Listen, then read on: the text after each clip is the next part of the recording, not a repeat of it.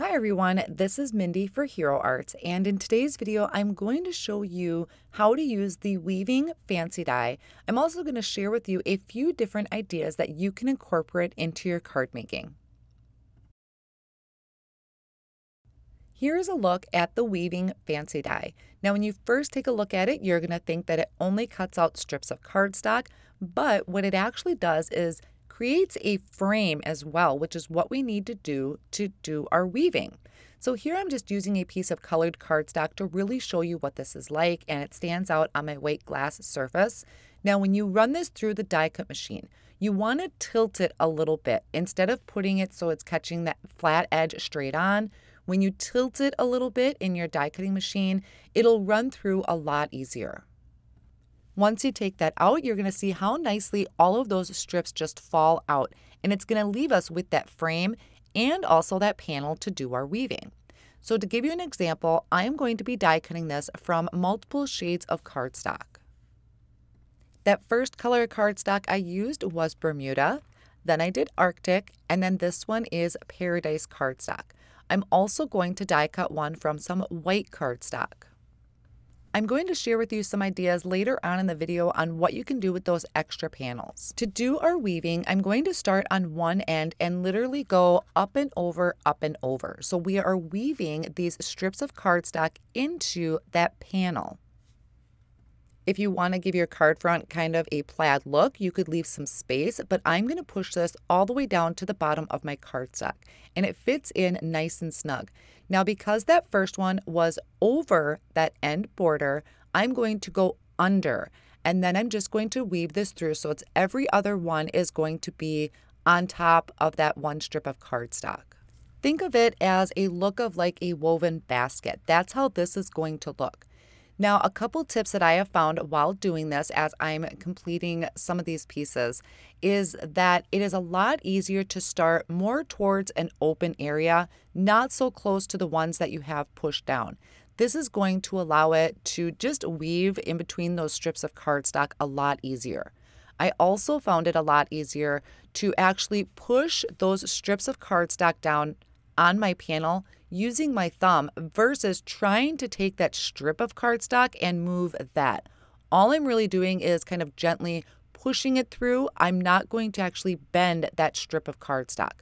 I really am just using my thumb to push down the ones that are already die cut out of that panel. So I wanted to have a white border towards the bottom, and now I'm bringing in those different colors of cardstock. I was in a very kind of tropical mood when I was doing this, so that is where I have these different shades of blue.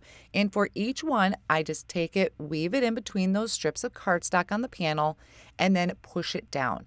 Now here on the top where it's starting to get a little tight, this is where you really don't want to push that individual strand of cardstock. You really want to weave it by pushing down the strips that are in that die cut panel, if that makes sense, because you will bend your cardstock, which I had kind of started to do, so I just had to be a little bit more careful. Once I had this whole panel done, I noticed that I did have a little bit more white space up towards the top, so all I'm going to do is just slowly push these up towards the top a little bit more. Now when these are completely done, when you have a whole panel, they are very snug in there. They are not going to just fall out. You could tug on it and it's really not going to move. So you could just trim off the excess at this point if you wanted to use this as a card front. And the texture feeling is really, really cool, and it looks great on the back as well. So you could use any color of cardstock to do the weaving. What I think is really fun is to use ink blended pieces of cardstock. So on this 4 1/4 by 5 1/2 piece of white cardstock, I ink blended Paradise ink, and then I'm coming in at the top with the Bermuda, and this is going to have an ombre effect. So it's going to be darker towards the top and fade off to white towards the bottom. I'm also going to do this with some yellow and orange. So here I believe I have Lemon Drop, and I'm doing the same thing where I have it light towards the bottom. And then at the top, I'm coming in with, I think it was pumpkin or papaya. I think it was papaya. And I'm going to blend that into the yellow. So now I have a very tropical vibe going on. And what I'll do is I'm going to take that weaving die and die cut these panels using the weaving die. You could also do this by stamping backgrounds. So you could stamp a background on an entire sheet of cardstock and use the weaving die to die cut that out. Now, another fun thing that I thought is you can do these diagonally. So I took one of the strips of my blue color ombre cardstock that I ink blended. I slid those in doing that same weaving technique. So it's kind of an up and down, or top and bottom, however you want to label it. But once I do that, I'm just going to push them together so that they're snug, and I'm leaving them at this diagonal look, which I think is a super fun look and just something really different to do with the weaving. Now, normally I would probably start towards the bottom and work my way up, but for these, I am starting in the center so that I can get my diagonal in there, and then I'll fill in the rest of those spaces. So here I'm adding some of that orange and yellow to give kind of that tropical vibe. And once I'm done with these, I'll start adding in some white pieces of cardstock to fill in the rest of the space. Now, there are going to be some areas that you can't get them all the way through or through all of the areas of the weaving. And those are going to hang off, which is totally fine. But once it is all done, it is going to look kind of like a hot mess. And I'll show you what I'm going to do to kind of fix that. One of my favorite things I like to do in any card project is add a frame. So I'm using the Rectangles Infinity die, and I picked out one of them, and I'm going to die cut this from some white cardstock. I'm going to have a pretty thick white frame because I want to pop this up with some foam tape. So I'm holding that rectangle down on my 4 1/4 by 5 1/2 inch piece of white cardstock, and I held that down with a low tack tape to die cut out my frame. I went ahead and added foam tape behind the back of that. And now there are some areas on here that are pretty loose because I couldn't weave them through all of the areas. So this is another thing you can do is take some liquid glue and just add it behind that frame. You'll have to kind of pull up those strips just a little bit. I'm adding a dot of glue, and I'm so sorry my head kind of peeks in there because I really wanted to make sure I'm getting that dot on that frame piece. And then I'll just push that down to secure those ends. Now I can take my frame, remove the backing of the foam tape, and place this over the top. And I'm so sorry, the sun all of a sudden came out and everything just kind of got blown out. So I know the colors look really light here, but you'll see how this looks better in my photos at the end of the video. This frame is serving two purposes, really. It's framing the design, and it's also holding all of those edges in place for me. So then I can go around and trim off that excess with my scissors. So now I have this completed card, everything is secured down, and I have this beautiful design on the front, which I'll show you how I finish that off later on. For those other card panels that I had die cut my strips from, you can actually take them and weave those into each other without even cutting them apart. So that is another fun look to create kind of this plaid look. The other thing you can do is if you need more strips, you could actually trim these strips out of that frame so you don't have to die cut multiple panels of the same color of cardstock.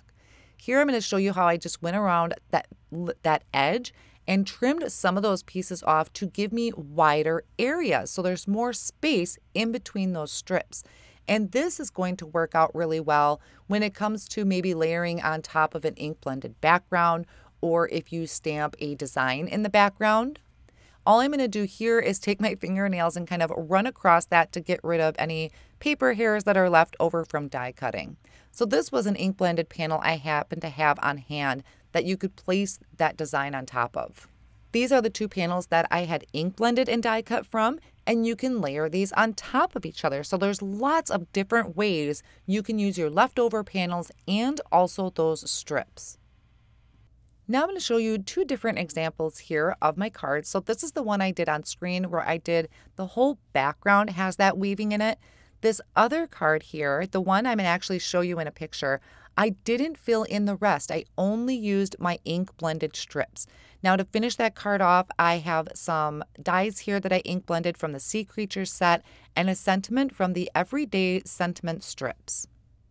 Here is a better look at that card that I finished off where I didn't finish weaving the background. So you can leave those areas open, and this weaving looks so cool in person.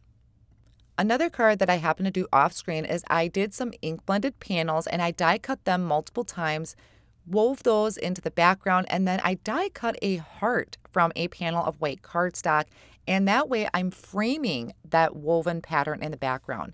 Now this one I completed by stamping and die cutting a sentiment from the Beautiful Day stamp set and finishing it off with another skinny sentiment from the Everyday Sentiment strips. My last card here that I'm going to show you, I had to, of course, fit in a rainbow. And this time I did that kind of in a big block strip in the center. I did finish off the background with white weaving, so it was a complete woven look. And then once again added a frame, but that time it was a little bit skinnier so I could fit in as much of the color as possible.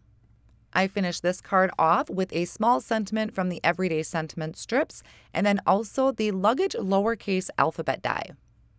So I hope this has helped you, give you an idea of how to use this weaving die and inspiration to go with it. It is a very versatile set that can be used year-round.